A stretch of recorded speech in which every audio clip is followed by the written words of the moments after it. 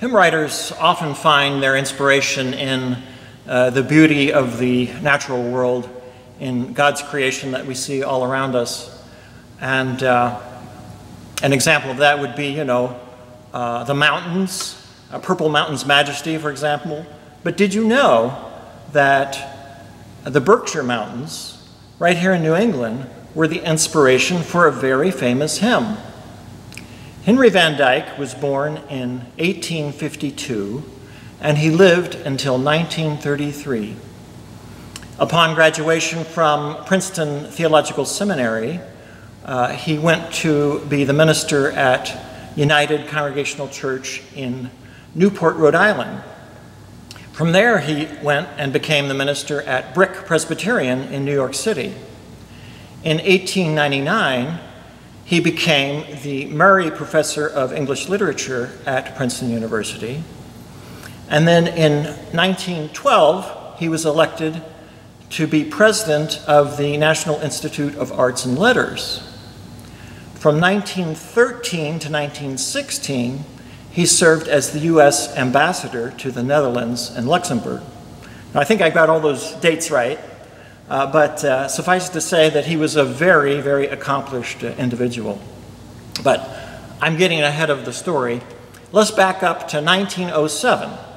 In 1907, Williams College in Western Massachusetts invited Van Dyke to be the guest preacher in residence. And during his visit, he was invited to stay at the home of the college president, a gentleman by the name of Hal Garfield. And Garfield reports that one morning during his stay, Van Dyke came down to the breakfast table and placed on the table in front of him a paper that had the hymn that he had just written the night before. And that hymn was, "Joyful, joyful, we adore thee." Hal reports that he said, "Here's a hymn for you. Your mountains were my inspiration." The mountains, of course, being the Berkshires. He said, "It must be sung to the music of Beethoven's Ode to Joy." So here we have another example of music inspiring a hymn text that was added later. Perhaps Van Dyke had Beethoven's immortal melody from the closing chorus of the Ninth Symphony playing in his head as a kind of interior soundtrack as he was enjoying the beautiful mountain scenery. But in any case, the hymn that resulted is generally considered by hymnologists to be one of the greatest expressions of sacred lyrics in the English language. Let me give you an example.